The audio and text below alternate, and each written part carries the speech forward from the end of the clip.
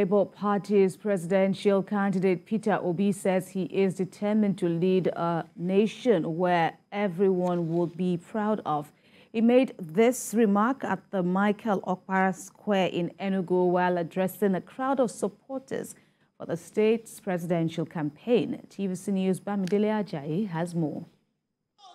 Thousands of supporters of Labour Party besieged Enugu, southeast Nigeria, to receive the presidential candidate, Mr. Peter Obi.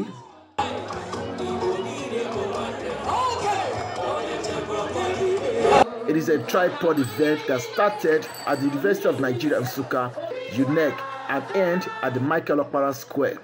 We will better Nigeria where everyone is equal, where nobody will look at you based on what region you come from, but based on your competence, based on your character, based on your capacity. The carnival-like presidential rally featured keynote speeches from leaders from the sub-region. At this point, to end the woes of our country, to enthrone equity, justice, fairness, and explosive economic development in Nigeria. For the Labour Party presidential candidate, expressed concern that despite the decade-long misrule perception, a new Nigeria is achievable. This year's election will not be by religion. I'm not contesting because I'm an Igbo man. I'm a proud Igbo man. But I'm contesting because I'm the best candidate.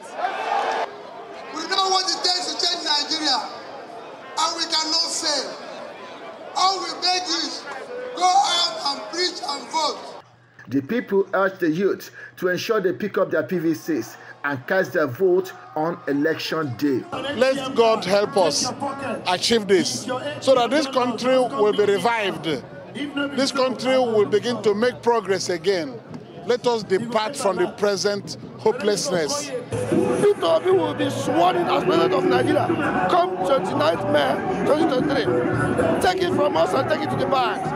Peter Obi is our next president. We are happy that this is happening. We are going to do everything to make sure that this comes to pass. Mr. Peter Obi will square up with other 17 other candidates on the 25th of February 2023.